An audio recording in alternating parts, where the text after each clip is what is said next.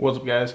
So today I'm showing you how to replace the whole LCD assembly. I'm not soldering anything, it's already been done for me, but I'm just going to show you how to put it on and disconnecting the battery also, because I'm about to do that right now.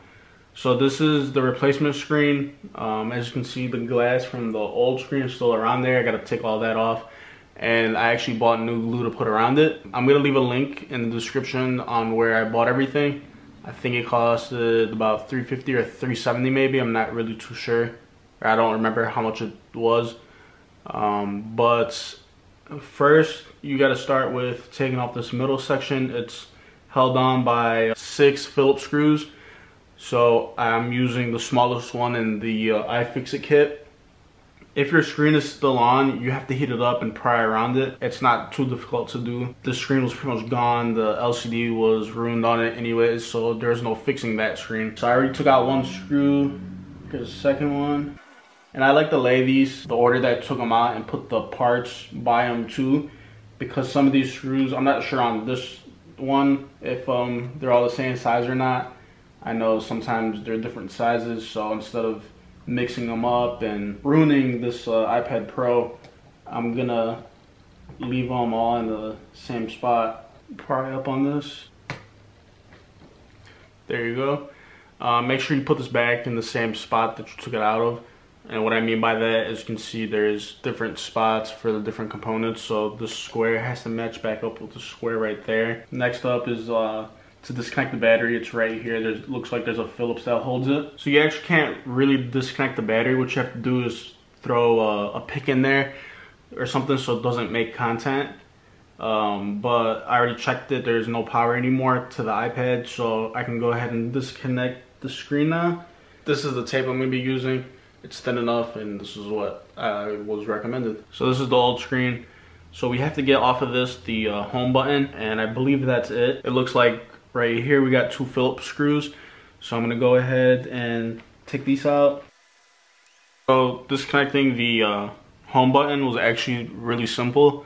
So there's a tab on the LCD. There's a tab right here on the LCD, and you just gotta flick this up. And there's a piece of tape right there that I peeled off. Once you peel that off, you can slide it out. And then the rest is just glue. This piece sits on top of the home button, so pry this off too.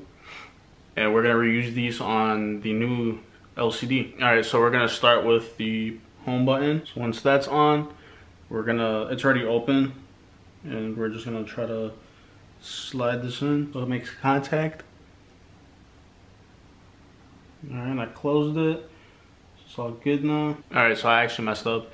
This piece is supposed to slide underneath here, so I'm gonna see if I can pick it up. That looks good. The home button's actually clicking, so it's a good sign. All right, so this is pretty much ready to go to assemble onto the screen or onto the body of the iPad. All right, so next up, we're gonna put the 2 screws in that go right there. These are the black ones.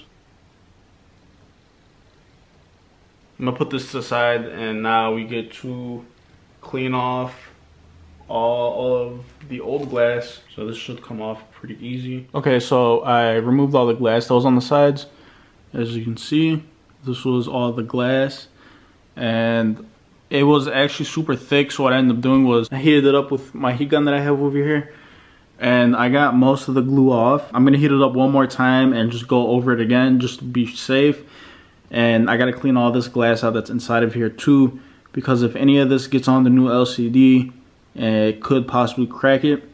I'm not sure how the new screen's gonna fit though, because it is a little bent right here from the drop, but I guess we'll see here in a minute. And once I get all this cleaned out, I'm gonna lay the new tape down. All right, so I already laid down all the tape. It's all around it. So now it's time to put the screen back on and put everything back together. So I just wanted to show you guys that after replacing the screen, it does work. Home button works, everything works. There's the whole screen, it looks good. The true color and all that does work with this replacement screen. So if I scroll down to display and brightness, you can switch it to dark, it works, light works. True tone isn't grayed out. I don't know if this is for only iPhones, but I heard with the newer ones that the true tone won't work. And if this is true for the iPads also, it does work through this company that I wrote the screen for. So the link's in the description down below. It's a great replacement. Can't even tell that it's been replaced. As you can see, I don't know if it's gonna focus, but it's sealed in there good. It's not coming out. And yeah, I never had the iPad Pro. This is the 2nd generation, 12.9. I'm probably gonna use it for a little bit. Not sure if I'm keeping it or not. Thanks for watching. Hit the subscribe button so you guys can get notified when I post videos. Like I said, I'm gonna be making videos like this and then also on my car. And I'll see you guys in the next video.